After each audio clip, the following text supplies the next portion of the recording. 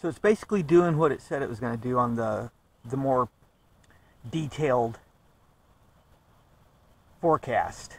Except it's not quite as bad as they said it was going to be. They said it was going to rain last night and then keep on raining through the day and then stop in the afternoon. They said something about it would start raining Wednesday night into Thursday morning. It would clear up during the day. Basically, my point is that tomorrow morning when I wake up, if it's kind of clear, I'm going to take the chance to try to rush into town. And like I said, I'm going to just beach the kayak there by the boat ramp, grab my grab bag and the bicycle, and just rush to Walmart. I know there's a Walmart in Boonville. I heard it on the radio. They had some kind of like library thing, mobile library, and they said it would be parked at the Walmart parking lot on a certain day. I don't know when, but there's a Walmart there. And so I'll go there and buy, I need to. I'll get a new SD card for this. I'll try to charge up my battery pack somehow while I'm in town.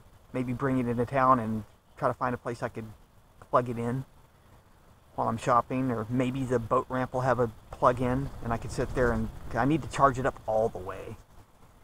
And I'll have to figure it out because I need more battery power. And then try to get out of town, get back in the kayak and then down past Boonville someplace where I can camp for the night. And then I'll just post up wherever I get after that until Saturday morning, I guess. Saturday, Sunday, and Monday it's supposed to be clear, and it's cool but clear and no rain. And it might, that forecast might continue. The no rain might continue for God only knows how long. I'll find out, but that's what I'm going to do. If I have to, if I wake up in the morning, it's like looking shitty, and I could sit here for 3 days. I could sit here till the weekend. Carefully. Don't gobble up too much food. Don't drink too much water.